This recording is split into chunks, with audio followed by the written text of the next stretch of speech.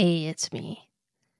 I've been thinking a lot about something I read in this spiritual text, how our souls choose to come to Earth, bringing with them specific tasks that they want to accomplish.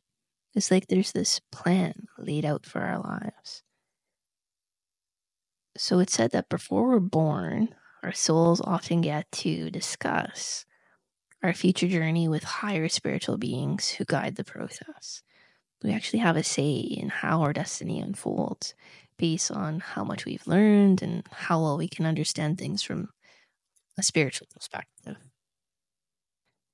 When we're in the spiritual state before birth, we have a wider view compared to when we're in our physical bodies. Like, we get that life's purpose isn't just about being comfortable or collecting material things. It's about growing spiritually and reaching a higher state of existence, a higher consciousness, kind of like perfect happiness that we can't fully experience here on Earth. Our souls know somehow that only through spiritual effort can this deeper knowledge reach our everyday minds. But the thing is, once we're here living our lives, it's not easy to keep that awareness. Difficulties, tests, challenges, even what we might see as disasters, maybe are necessary to steer us onto the right path again, to get us to remember. When we're born, our memory of that spiritual world fades like pretty much automatically.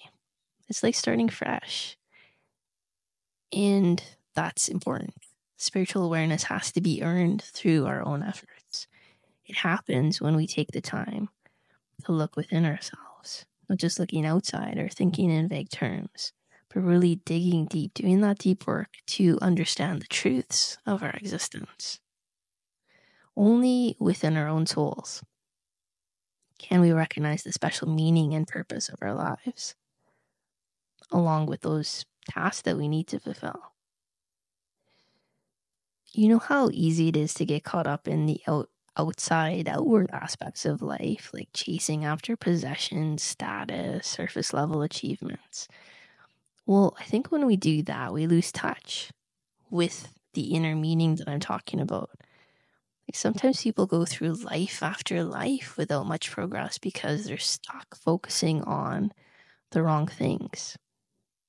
The soul understands the challenges of earthly life and knows that if we live in a way that's in alignment with higher truth from a spiritual point of view, we can develop so much faster here than we could in the spiritual realm. It's precisely because life on earth is more challenging that happens. We deal with having physical bodies and all the temptations and distractions that come with that. And we've forgotten our spiritual memories and need to regain them. Before we come into this life, it's said that our souls might even ask those higher beings, like, please help me, not just with your strength and guidance, but if you see me not fulfilling my potential, send me challenges, help wake me up, because when these come, I'll have a better chance to look at my life differently than if everything just went smoothly and all my wishes were granted. So maybe it's important to recognize that a lot of the events in our lives that seem to repeat themselves were actually chosen and planned by us when we had that broader perspective before we came into this world, knowing that could be really helpful.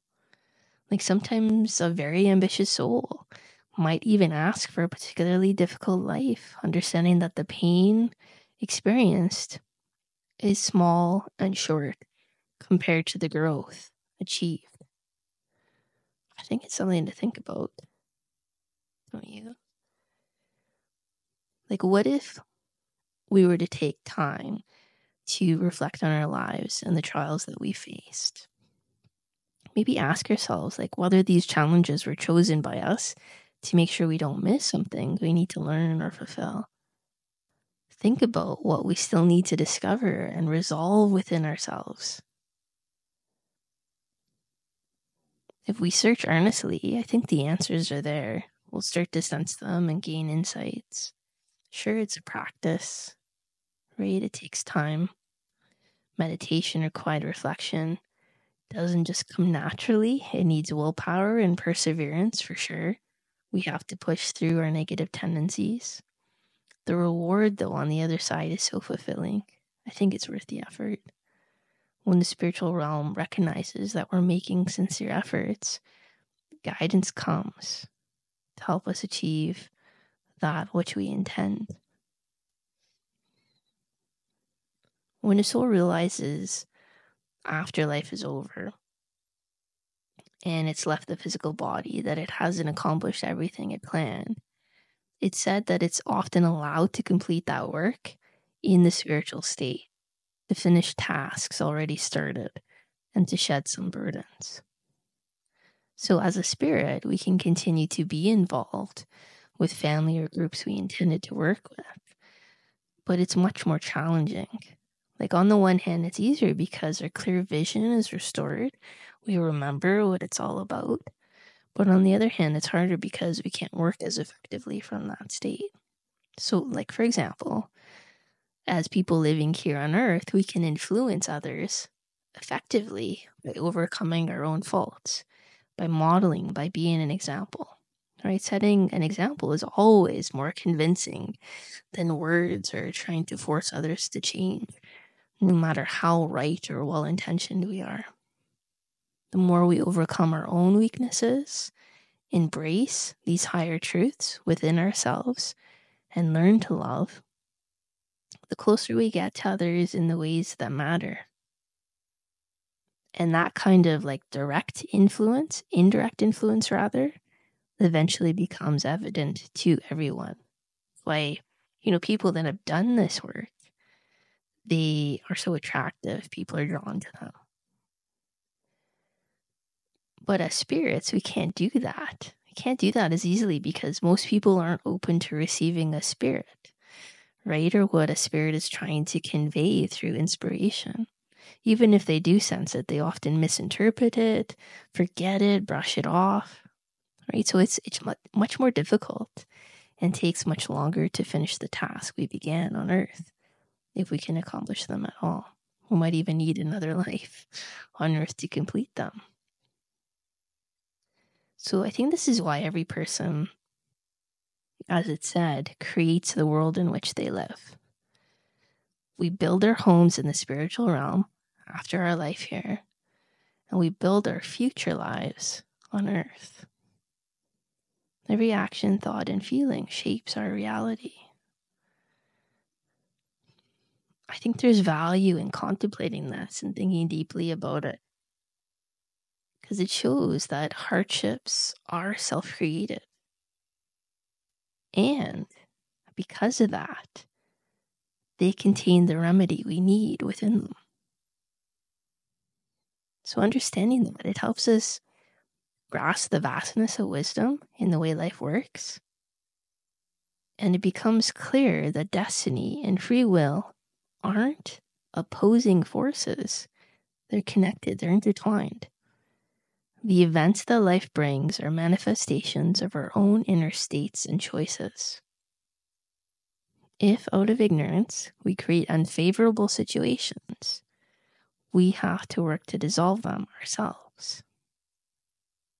And that can only happen when we're on a path of self-knowledge, self-search, self-understanding, know thyself. To do the work, I think that's where willpower comes in. And I know people, when you bring up the word willpower, you'll hear someone say, well, yeah, that's well and good. Some people are born with strong willpower, though, and others simply aren't. Like, how can someone who doesn't have any willpower make use of it, put it to use?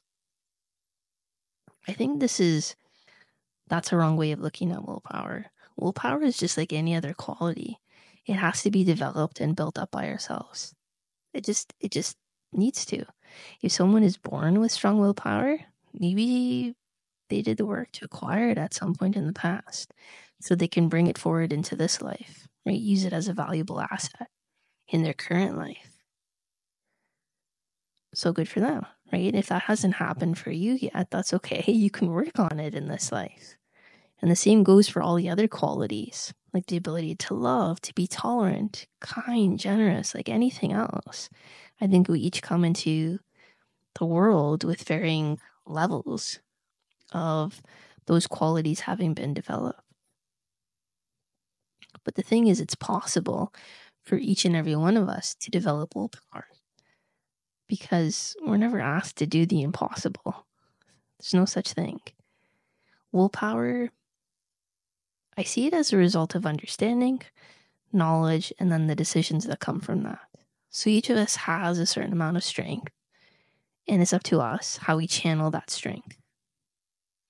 It's possible that we waste that strength on efforts that don't build anything meaningful, or, if we give into unhealthy emotions that drain our strength, drain our energy, get into negative cycles, and that takes up a lot of energy. On the other hand, energy used for positive goals is always replenished. It's always renewed. When your strength is caught up in unproductive emotions, it gets depleted, right? Low frequency emotions are going to deplete that energy. But that's why you often see these people who, it seems like they're always doing good, and they seem to have this boundless amount of energy. Like those who understand what life's about channel their energy wisely and adjust their inner direction accordingly. Whereas someone, who's just drifting along without thinking about life's true meaning, it's easy for their energy to go into the wrong channel and get used up without that sufficient renewal. So I kind of think that the first step in terms of developing willpower is meditating on it, right? Because for someone who has gained some understanding, it's easier to draw the necessary conclusions and make the decisions that follow. Okay, it's an inner decision and change to say, okay, I'm here on earth for a reason. Maybe I lack the willpower to fulfill my purpose as well as I could by overcoming all my resistances. But I'm able to ask for this willpower because deep down, I want what's good. So I'm going to take the time and make the effort to reflect on these things and open myself to greater understanding. I'm going to regularly devote some time to my personal growth. And if I find that at first they still lack the willpower, then I'll bring this challenge into my meditation, into my self-reflection, and seek support from whatever resources are available. Be it spiritual guidance, maybe supportive friends, helpful practices, like whatever that looks like, to help my willpower grow. Everyone can do that, right? That amount of willpower and self-discipline is available to all of us. You don't have to start with the most difficult things, right? You don't start building a house with the roof. You start with the foundation. So the idea is to shift your energy and focus. Because when someone finally makes the decision and sticks to it,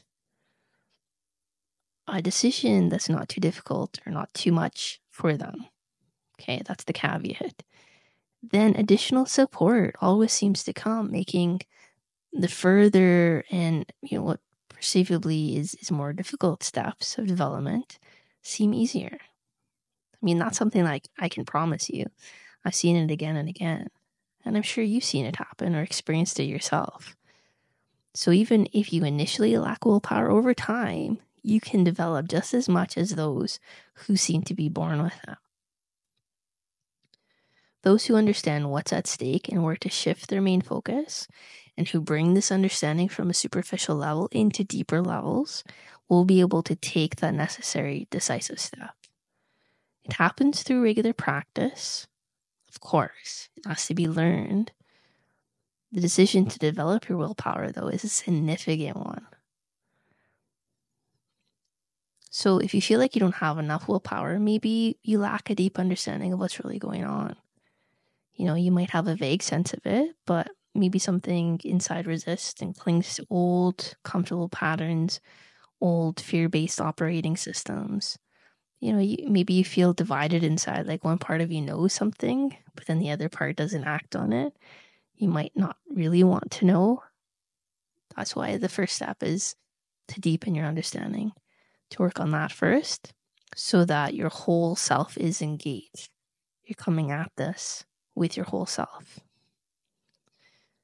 When you do that, and you can, if you have just a little time and a little effort, you'll likely make the decision and have the willpower to then direct your life and energy towards growth. Know thyself, recognizing and fully understanding that only in this way can you address the challenges in your life. This is how you create within yourself this powerful energy that all the next steps on your path become easier and easier. As with anything, the beginning is the hardest part. But what I've observed is that the people who believe they don't have enough willpower actually would have it if they directed their available energies into the right channels, if they just reset their inner direction. Okay? As long as you tell yourself you can manage without it, you won't act and you're going to continue as before. Taking the seemingly comfortable path often leads to stagnation, though. So, if you're finding yourself in this situation, maybe start thinking about what's truly important to you instead of avoiding those thoughts. Because you might realize that prioritizing your personal growth and well-being is necessary. It's essential. When the willpower isn't there and it's tough to establish a daily routine, after seeking help, look within to find what's holding you back. If you're afraid, you might find something you'd rather keep hidden. Just remember that acknowledging and addressing these parts of yourself is crucial for growth. And the sooner these issues surface, the better and easier it is to deal with them. What's hidden tends to cause even more conflicts than what's recognized and integrated. Even psychologists will tell you that ignoring your inner issues doesn't help, right? So think about this, contemplate it. When you've overcome the initial difficulties and gained some mastery over yourself, the next steps in your path become clear. They just will. Life will present them to you. When you've learned to reflect in this way, you're going to know how to view every event of your daily life with open eyes from this new place. Understanding then the messages that they hold, the messages that you're being sent. And even those who have overcome the initial hurdles, they don't always use their quiet time in the best way either. I know I don't. Right? I might meditate or reflect too generally, or, there's been periods in my life when I just meditated or reflected in always the same way. Our reflections and intentions need to vary. We need to be able to sense the next step in our development. And if we're not aware of it, insight will come if you search honestly. Right. You can trust that, turning your attention to what needs to be recognized, learned, overcome, accepted. So I would challenge you, are you willing to take on challenge of finding your path toward personal growth and connecting with others in meaningful ways?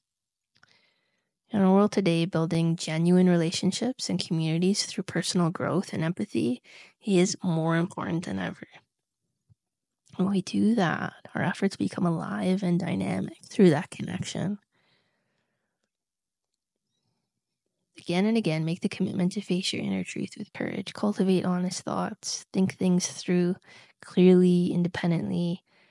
In that way, your personal growth becomes more productive because it's alive and constantly evolving. It's not going to get stuck in a rigid routine that just, you're doing on automatic pilot. And so your relationship with yourself and with whatever you consider greater than yourself unfolds towards harmony. Anyway, I just wanted to share those thoughts with you today. I hope, they helped you in some way, supported you some way to move a little further along your path. We're all in this together, each of us working on our own journey and connected, so connected in so many ways. If you ever want to talk more about this, I mean, I'd love to hear your thoughts. I'm here for you. Love you. We'll connect soon.